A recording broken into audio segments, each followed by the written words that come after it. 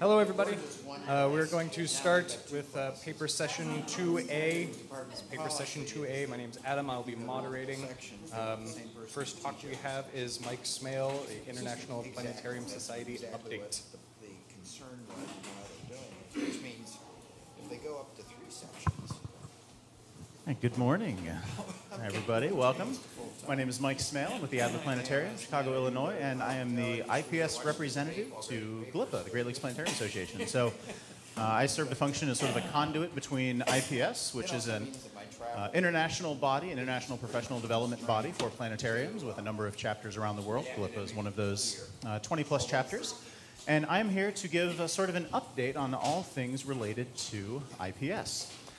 If you read the abstract, I will tell you, so I wrote the abstract originally as more of a general catch-all for IPS things that we would be talking about this year, but since seeing the other talks that have come in, there are some other talks that will go into much more detail on some of those things, and I will recommend those talks to you at the relevant points. But first off, I wanted to start with a recap of the 2016 IPS conference. IPS has their conference every other year on the even years. I was at the Heavens of Copernicus Planetarium in Warsaw, Poland this summer, and rather than give you the whole, my summer vacation in Warsaw, I wanted to just point out a couple of things they did at this conference that I particularly enjoyed that I thought were quite unique and quite different.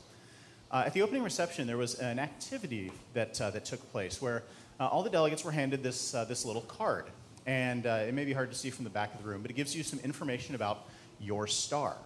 And they had constructed an outdoor sky map space. So what would happen is you would get your card, and you would get a little flashlight, a little LED flashlight. And down here in the corner of this card is a little piece of film that you placed over the tip of your flashlight, and that corresponded to the magnitude of your star. So you would take this outside, find the location of your star on the star map, and you got to be a star. It's a little tricky to, I think, probably to see on here, but there were 2 separate skies. There was a northern sky and a southern sky populated by all the various planetarians in attendance at the conference. And you can see everyone's holding their flashlight up over their heads, and you can see the sort of glow, and the photos were taken from kind of up above the conference site. So that was kind of a fun little way to get into the swing of things and get ready for that fun week that we had.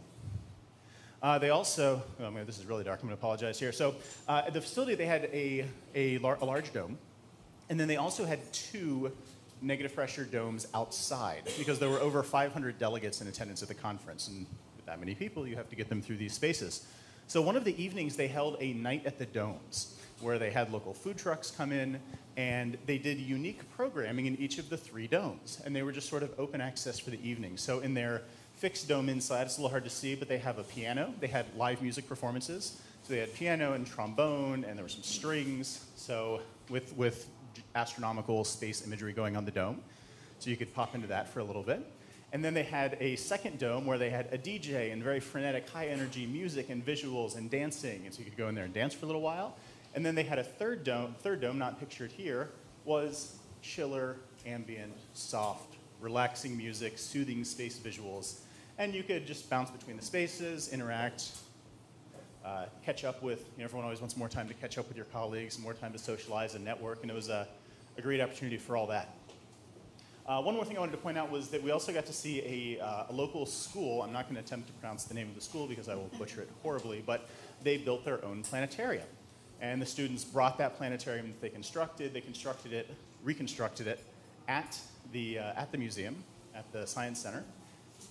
And then they were there to talk about it. We were able to go and see their planetarium, see their sky. They did an interview for local media there during the course of the conference as well. There's much more I could go into. We had a chance to hear from the recently deceased Klim Churyumov, co-discoverer of 67P. He gave one of the keynote speeches, as well as Mark McCrayan from ESA, who also talked about Rosetta. It was generally just a very well done conference. A lot of GLPA presence, which was awesome. About 3 dozen various papers and posters were presented by GLPA members, which was awesome. You can read more.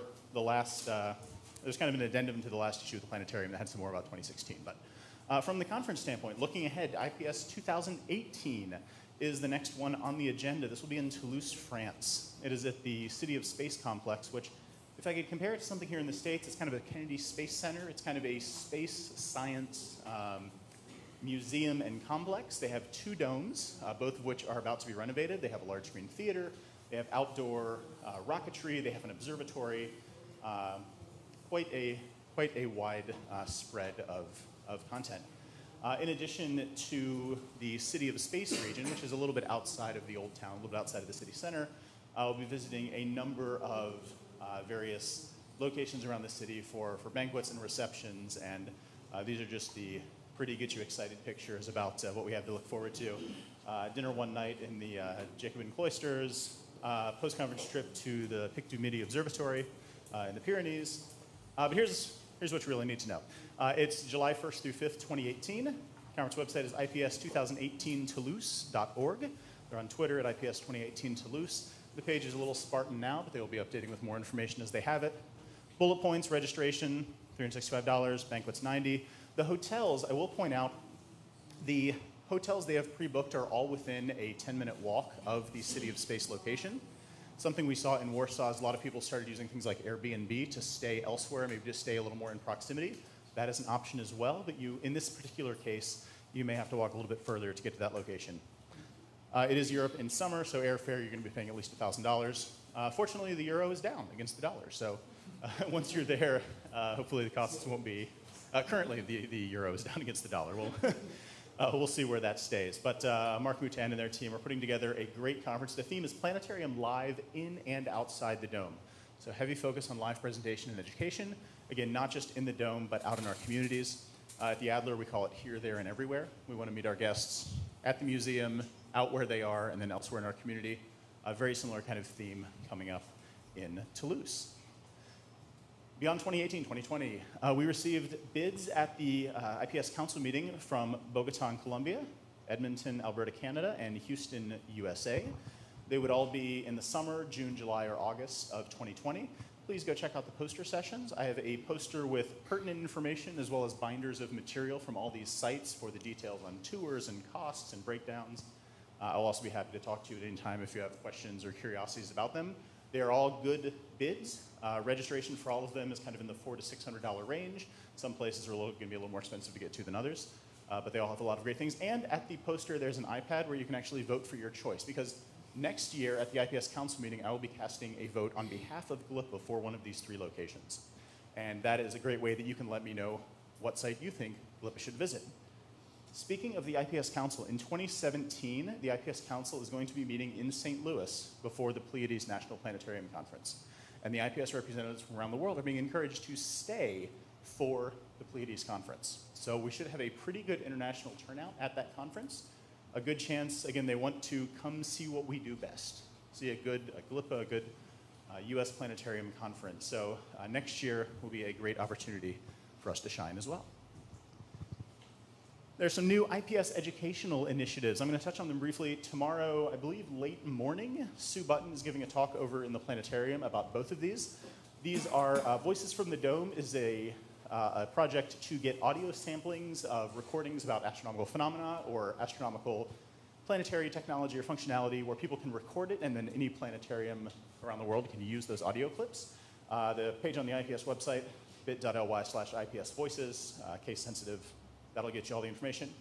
And then the Week in the United States is a spin-off of the Week in Italy for an American Planetarium Operator project. This would bring international planetarians to a planetarium in the United States for a week to present shows, interact, teach lessons. Currently, the way that this is structured, it's currently being funded privately, so there is money to bring 2 planetarians to the US in 2017 and 2 in 2018. Casper, Wyoming will be hosting one of the sites in 2017, but they are still looking for another site to host in 2017 and 2 sites to host in 2018. So if you think you might be interested in getting involved with this, talk to Sue. Check out the page on the IPS website. It has a lot more information about that as well. One more thing that came up quite a bit at the last GLPA conference was the Vision 2020 plan, this new organizational plan and guidelines for the IPS to allow the organization to continue going and growing, and there was much talk about that.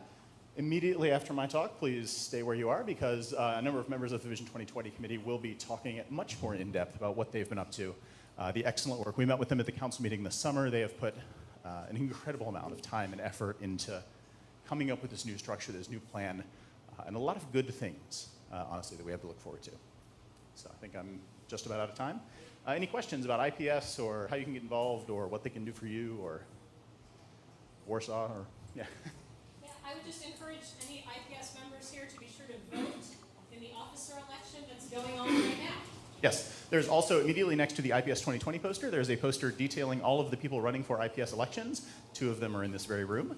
President-elect, Secretary, and Treasurer. There are, all the candidates are from the United States this go-round of elections, but elections are underway through the end of November, and you have to be an IPS member.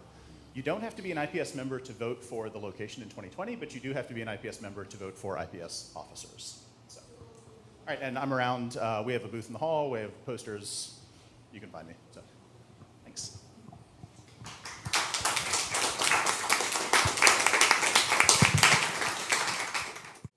All right, thank you, Mike.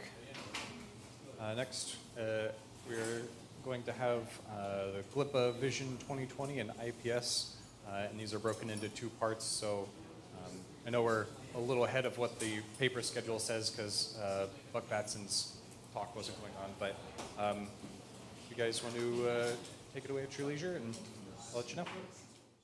Well, thank you, Mike. That was a nice segue into our presentation. Mike did say that he thought that the Vision 2020 was doing good things. I guess I can agree with that. Vision 2020 came from, just a brief recap, came from a survey that was sent out to all IPS members in late 2014, 2015, and we had about 400 to 500 responses. The questions to our membership were everything about what you like about IPS, what you don't like about IPS, what would you change in IPS, what would you like to see done, and everything else in between if some of those questions did not satisfy what you wanted to see changed or not changed. So from that survey, which included vendors, which included all, obviously, the members, which included non-members, anybody that really wanted to take the survey and become involved in that was encouraged to do so. So out of that, Vision 2020 became an initiative, and it became a team, and I'd like to give you an update what happened at Warsaw following the council meeting and the Vision 2020 team. We decided to have a presentation because half the team is here. So I thought that I would quickly introduce the team. These are the members. Carrie obviously is right here, and so is Mark, and so is Dan. But we also have Ruth Colson from NSC Creative, and Verrilling from the Netherlands, and Mark Watson from England as well. So we also have an advisory team that consists of, right now, 10 members, international members from large organizations that are related to science and astronomy throughout the world, including Hong Kong, several sites in Europe, as well as the United States and Canada. So the advisory team is kind of like a sounding board. We make some decisions, and we ask them what they think about it, and they give us some input. So they've been also very helpful. What I'd like to do is, because we really don't have a lot of time, is give you a recap of what happened in Warsaw with the IPS Council.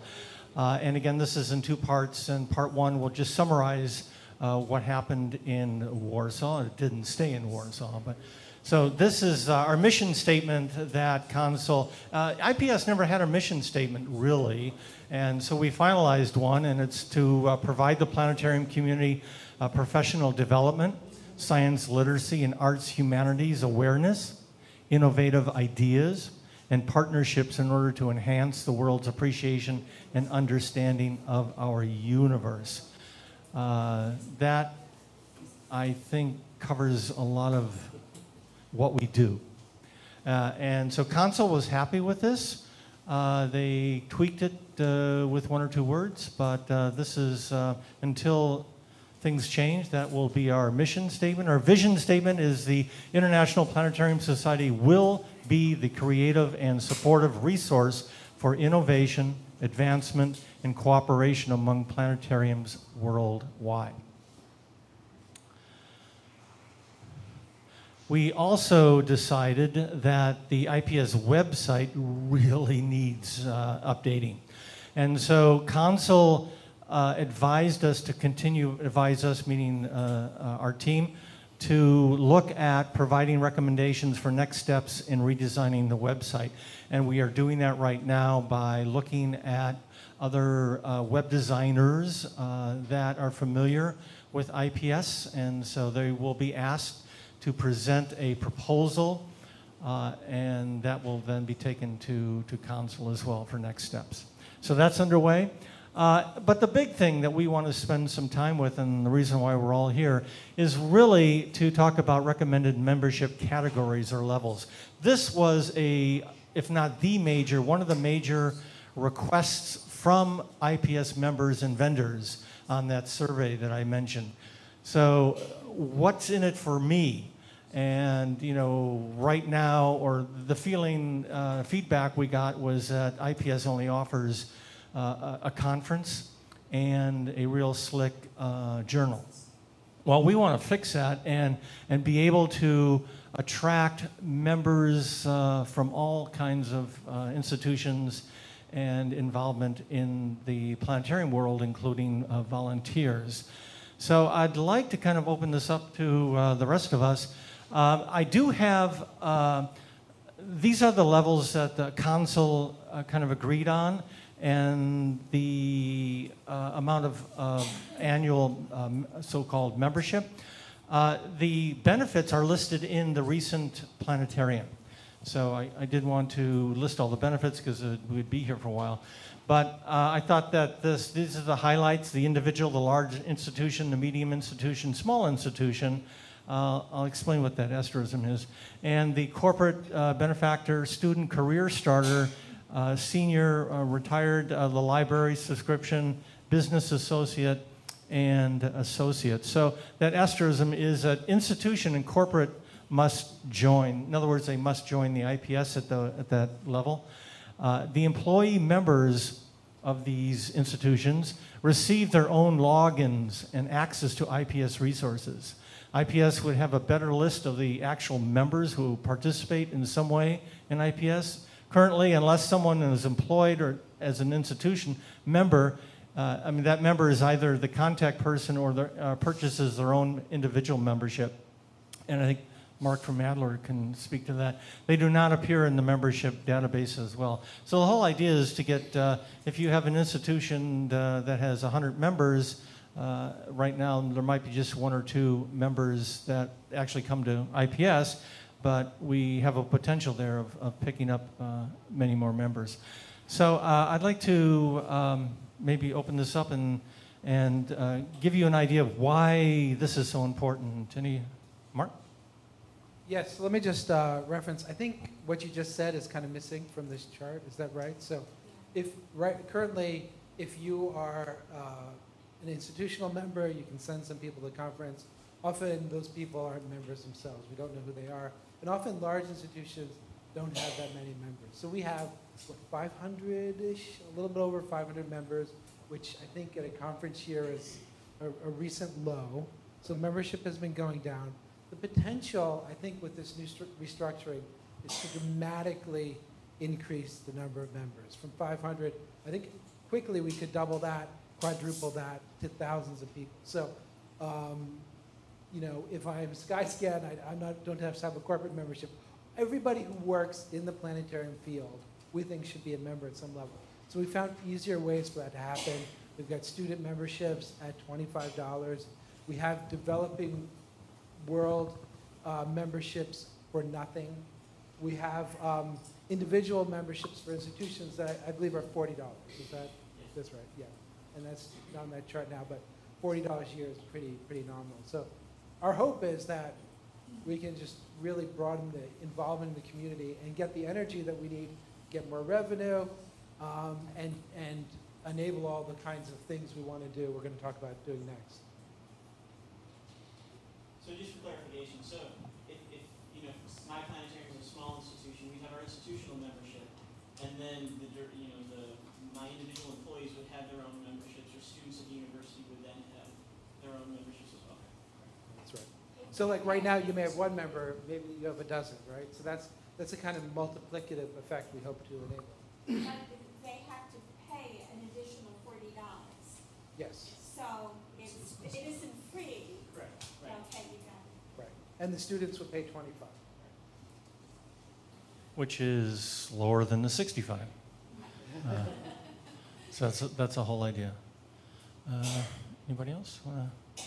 I think once again, if you want to go online, or I do have some copies here of the benefits that are associated with all these levels. So they're also, again, in the recent planetarian. But we think this, we spent an enormous amount of time and back and forth and energy on coming up with sustainable, attractive membership levels. We've compared them to organizations similar to the structure of IPS around the world and came up with this structure. So I think it, like Mark said, should increase, hopefully overnight, attendance or membership and revenue. Well, John, should we mention how this is going to be voted on? yeah, we should. We're in an election cycle right now. And we have two here in the room that are up for election. And if you haven't already, voting started October 1. But if you haven't voted already, as a GLPA member, you certainly want to vote for these two candidates, Mark for president and Ann for, of course, secretary. Treasurer, sorry. Secretary/treasurer. So, no, she's running unopposed. But we hope that because Mark has been integrated in the Vision 2020 and is from GLPA, we're really hoping that Mark will prevail. That's very nice, John. I actually wasn't asking him to pitch for me, but I was asking you to talk about how we were going to vote on the. Yes, I know. Okay. I had to put that in there because we had an extra minute, I guess. So we do need to, fortunately or unfortunately, vote on this. This is going to be done because of the draconian bylaws that we have. Has to be done on a paper ballot, and as I understand, all IPS members will receive a paper ballot. Now you'll vote for the officers electronically. You should have already received electronic notice on that, but this needs to be done because it's in the bylaws to be passed. Whether it's okay to even be voted on electronically. If everybody agrees. So there's going to be a paper ballot that's sent out, and then you get to vote electronically on whether we should go ahead and actually have these levels, these recommended levels. So I'm hoping that all of the IPS members do indeed and vote in favor of the membership category levels. And just to underscore why we need Vision 2020 and modernization, the fact that we have to spend the thousands of dollars and hours of man time to mail out paper ballots and get the poor response rate we're probably going to get with the paper ballot is why hopefully this is the last time we have to do it this way. I just want to mention, GLPA, of course, we still do paper ballots for some things. That's partly because we have great attendance at conference and we hold those votes at conferences. But you might recall about 4 years ago, if you were a GLPA member, then we actually voted on a large bylaw change in GLPA that allowed the executive committee and many other things to be done electronically. IPS's bylaws, when it was IPSE, were based on GLPA's. In GLPA, we've already modernized a lot of our bylaws to allow for electronic things to be done. IPS is catching up in this regard, so it's a good thing. So who's leading who? Yeah, so watch out for the ballot, and then we'll see what happens, hopefully by the end of the year. So we should know. And this would be, if voted in favor, this would then be active immediately. The last slide I have here for part one is the talk of having a paid staff. And I use executive director because that's been used the most, but it doesn't necessarily have to be that title given. But one of the goals of the membership restructuring and goals of Vision 2020 is to increase revenue, which would help offset the cost of paid staff.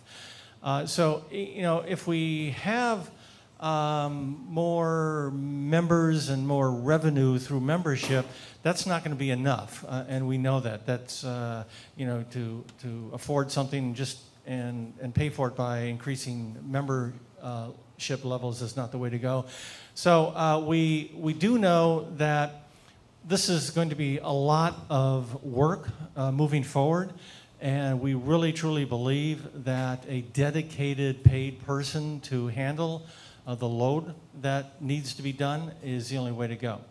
So we are hoping that in the next several months that we'll have proposals put together for marketing and for other revenue generating resources that will help on an annual basis continue a steady revenue stream in order to provide support for a paid person. So we really think that if you look at organizations around the world that are, again, similar to IPS, that have volunteers on the board or staff in general, they normally have one or two or even more paid staff. And we did some research on comparing IPS and organizations that were all volunteer, and then they hired somebody to make mission statements or vision statements actually work, and their memberships increased, their revenues increased. And so we did do our homework and compared organizations that are similar to ours and where we want to go. So I hope that this has been informative. And so we're kind of up here for, I know we have a couple, maybe a minute or so, for questions or any more feedback or. What's the timeline for the web change? The timeline, our task is to get the proposals to Council, and then Council kind of directs what happens next. So I'm. It seems to me with everything, it just seems to me that with everything good that's happening here, that the web is a really critical part of attracting people and keeping people. That is especially with the younger generation that does things with the web a lot. And I think if we had a really good web very soon, it might be great. Yeah, well, my hope is that by the end of the year we'll have proposals. And I also wanted to add to that too, IPS is increasing and stepping up its social media presence in response to these goals as well. So even though the website, of course, it takes time to develop a new website, especially one that needs the robust features, IPS already is working on better web engagement than it has had previously and has added more team members to work on that. So hopefully Council will like what is presented and then act upon that. And that'll be up to the Finance Committee as well, because the proposals will indicate their costs. Somebody's web designer is not going to do this on a voluntary basis. So I don't know how much that's going to cost. Also worth noting related to that, GLPA has in fact put about $12,000 plus into its website in just the last couple years. Many of these things may in fact be invisible to you, but they make the conference run incredibly smoothly. A big part of our online registration comes from that. So it's important to remember, good websites are not cheap. And of course, thank you to all the members and the sponsors for their revenue that has allowed us to do that. And basically, by building these core modules of a website that is highly functional, it will continue to branch out and benefit everybody in many ways. So once again, IPS is at the start of that stage. And websites cost money. Very true. Any other feedback? Keith, yeah. You kind of said some things. Can I ask a couple of? I'm just curious what is the plan about content on that website? I know there were some specific things you said. There was clear that each individual, even at a major institution, would have their own login. And I think you said some things about this, but what do you expect to end up adding content-wise on that website that's going to drive me to go there? I can step in and say something about that from my goal. We'll get to me in a second, but I'm overseeing the Professional Development Initiative. And I had a nice conversation with Alan Gould last week, who is the webmaster for IPS. And he's excited to help me get some professional development resources on the IPS website as soon as we can get them together. So I envision a big chunk being dedicated to professional development resources. And that could go on the current website and then get ported over to the new one.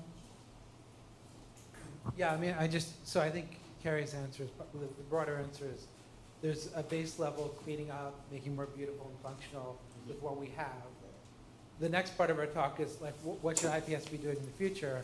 And really the answer is eventually the content we want to have. And the reason why we want people to be members is for all the content and offerings we're going to provide. And perhaps you should start with that, John. All right, we'll just blend right into the second talk. The second, we have 6 goals in Vision 2020, and we have 3 of the team here. So I thought that maybe the team could talk about their goals, especially with what Carrie just said about professional development, how that relate to the website, and benefits as well. So Carrie, you want to? Cool. All right. I think I got a mic, but the remote in your hand? That's okay. One mic's good for me, I think. Oh, all right. Thanks. As I just said, I'm overseeing the initiative dedicated to professional development. It's a passion of mine, so I was excited to be asked to do that. The team's been really busy. You'll see the team members at the very end, but I want to tell you a little bit about what we've done already and a little bit about what we plan to do in the future. I thought there was one before this. One of the things that we did right away was to put together a survey, because I'm a big believer in, if you want to know what people want, you need to ask them. And so we put together a survey that was put out in early 2015, asking people what they would like from a professional development standpoint. And I have a list here of the 5 most requested topics. They're kind of interesting to me. The first 2 I think of as planetarium survival, marketing and fundraising. We've seen a lot of planetariums close due to lack of funding. People want help avoiding that. And then you can see the other ones there. Dan's probably excited about number 3. Oh, okay, so here was the second slide about what we have done so far. We put together a survey right after IPS 2016. There was a general IPS 2016 survey, and then one that we did specifically relating to professional development. What worked? What didn't? What do you want to see in the future? Those results were shared, of course, with the team, with IPS officers and council, and also with the IPS 2018 host. We haven't really shared it yet, but you'll see the bottom bullet point there is that we have identified challenges associated with different dome settings, because the challenges that a school planetarium faces are quite different from that in a museum or nature center. And so I think it would be great if we could offer strategies targeting different types of domes.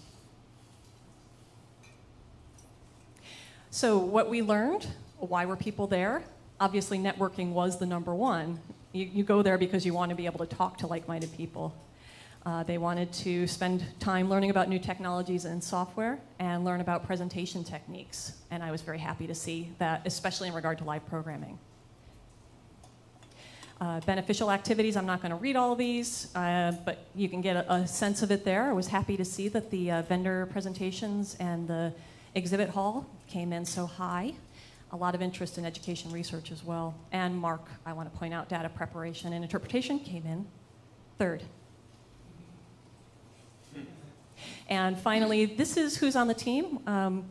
I have a background exclusively with Science Center planetariums, and I knew that I was not going to be able to address the needs of all planetariums in all different settings all around the world. And so I wanted to make sure that I got feedback from people who work in different types of domes and in different countries. So these are the team members. I know that at least Waylena McCulley is here. I'm not sure if Martin Ratcliffe is. I haven't seen him.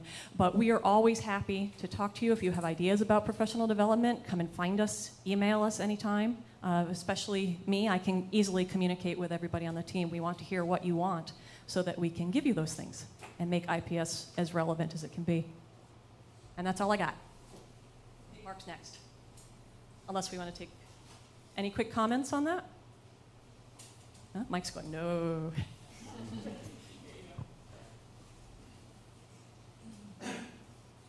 So my goal has to do with outreach to the professional astronomy community or science community in general.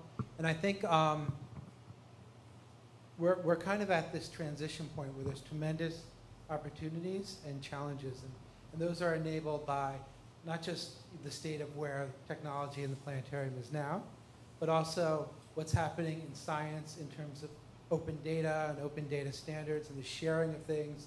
It used to be that people just, astronomers went to a telescope, they got their data, they put it on a magnetic tape and it hung up in their closet. But now it's being shared with the world instantly.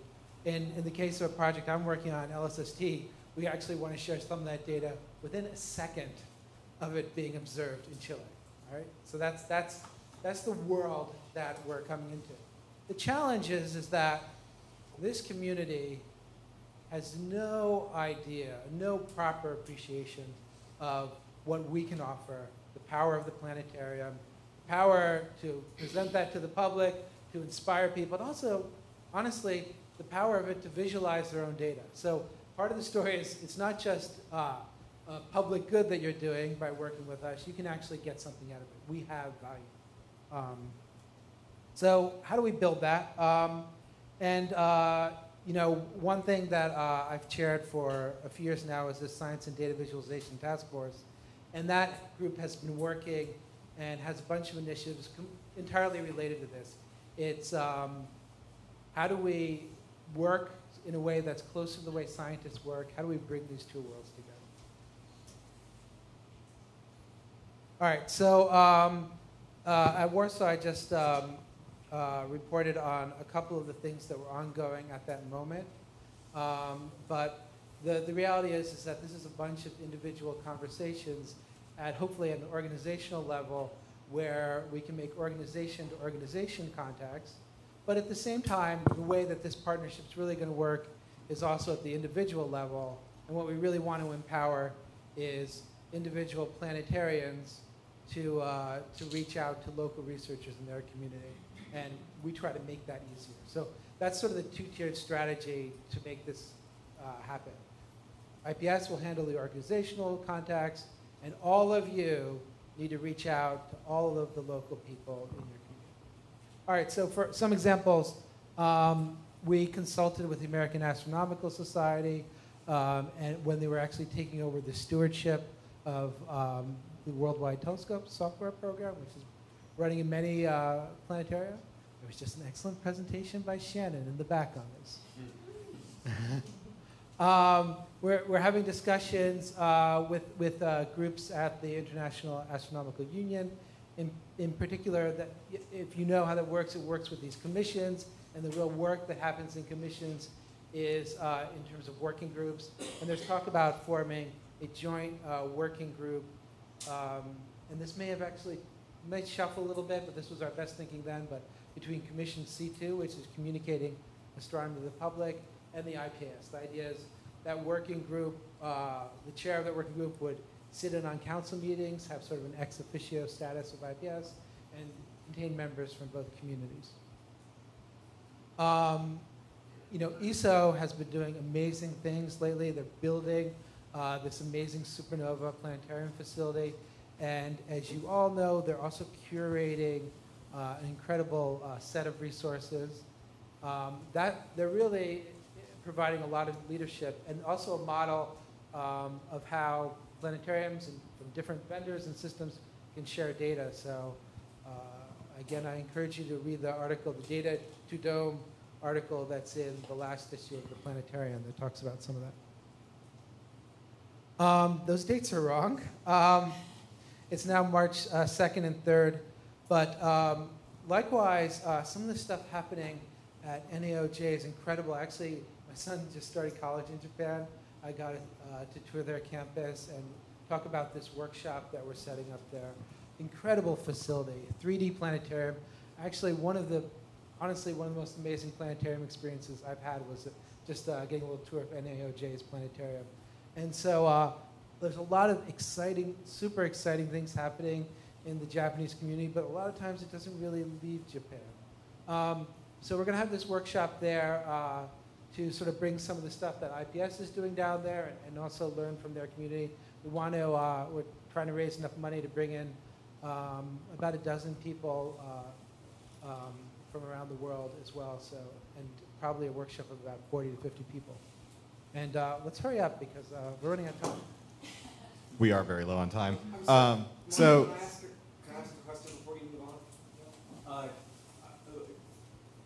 Tell me again what that workshop is. I didn't fully understand what was that, like a small group from IPS leadership, like in your technology company, and this group are going to meet to further building goals, or is that something that you want members to come to? Yes, yeah. It's a Okay. planetarium community and scientists working together on how you take different kinds of data and you visualize them. I guess who can go to this workshop as well?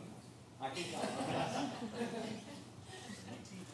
Okay, so I think very quickly, I took over goal number 6 from Jim Schweitzer, which is about providing support for leadership, blah, blah, blah. Hopefully you can read that. The gist of it, one of the things I really hate about some of the languages is transition to next generation planetary design, technologies, and content. Often, a lot of people, when they say next generation, they mean full dome, and full dome is kind of the current generation.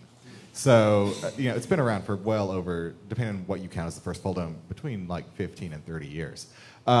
So what this is really focused about is, since I took over from Jim, there was a big SWOT analysis done on the strengths, weaknesses, opportunities, and threats for full dome and next generation content, which there's a lot to go into. But one of the things I think is really important is that we are already experts in immersive content. And IPS needs to leverage the membership and expertise it already has. And so that means moving people up into roles where they can further these goals, further planetarium education, and also means supporting the initiatives within IPS that will already be key to this. So one of the great things I get to do with my goal is say, well, we need to do this and this with Mark's Data Visualization Task Force. We need to do this and this with professional development. We need to do this and this with the Dome Design and Architecture Committee under Ian McLennan. And a big thing I think too is just sort of general structural things, much like something I've advocated for in GLPA. I think by definition, a committee is not one person. It needs more people than just one. And IPS definitely has a couple of one-person committees. And so by expanding these committees to be actually true committees, that also gives more people ways to become involved in the community, more ways to filter up this expertise, and in general, just showing respect to the fact that we are these big experts. And especially, like, the number one threat in this SWOT analysis is head-mounted VR stuff. And this is one of the things that, like, it actually should be like our biggest opportunity, because again, we should be the leaders in immersive design. Many of us have been saying that for years, and leveraging IPS and these other larger organizations, we can bring to the forefront that we already are these experts in immersive design and spread that influence out into the wider world. We're done. Luckily, that's the last slide. Sorry to cut it short. We're at the end of the second paper session. If you have more questions, please get a hold of them and interchange or interact with you and ask your questions. I don't have my other sheet for the schedule. What's the next thing coming up? Lunch. Lunch. Yes, we can't cut off lunch. So big round of applause, everybody. Thank you for the paper talks and presentations.